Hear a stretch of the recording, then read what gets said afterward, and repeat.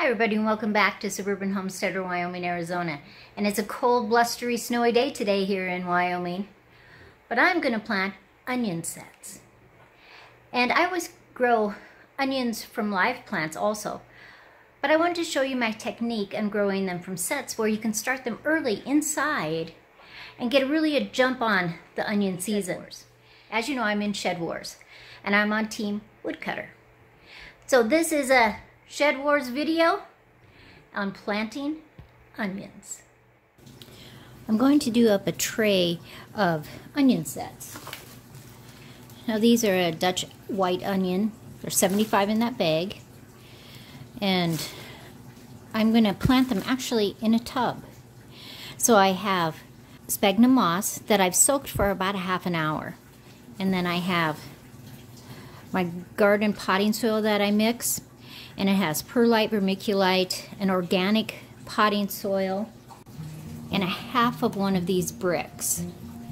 And so I put it in water, soak it, let it expand, and I take half of it when I do this bucket. Now the sphagnum moss is about 3/4 of an inch deep. It's very wet. There, you can see the water. And to that I'm going to just dump the whole bucket of my mixture.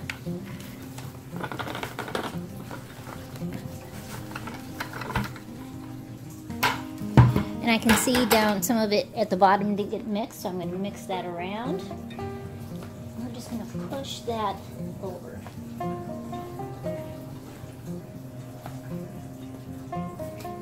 Now, could I fill this fuller? I could, but I don't really need to do that with the onion sets. Now I am going to plant a lot of live plants too, but the reason why I like these is the zone is 3 to 9. They're deer resistant also. So that just helps if you have that as a problem. And I'm just going to take each one of these and I'm going to press it halfway in. Now make sure that the pointy side is always up, and this is where the root system is going to come from. And so it's just really a matter of pressing in, about halfway in there. It becomes snug. This is damp, but it's not wet at all.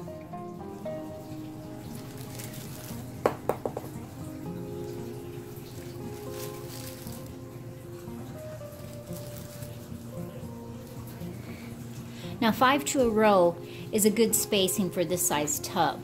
And so I'm going to put them on this side and on that side. Well, there was actually 73 bulbs in there. If you were planting them outside, you couldn't put them this close together. But I'm actually going to transfer these later. But it's too cold for me to plant them outside right now. So I'm going to put a light watering on them.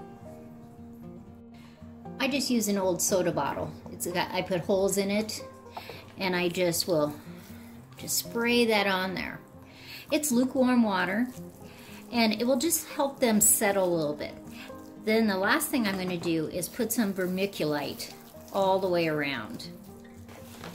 Now this is just a light dusting of vermiculite. Now I did water it on top that time, but after that I won't water it on top.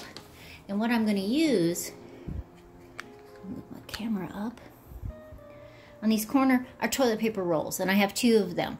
And that way I can water right down in there, and it gets the sphagnum moss all wet, which will pull the water up to the soil. So there you have it.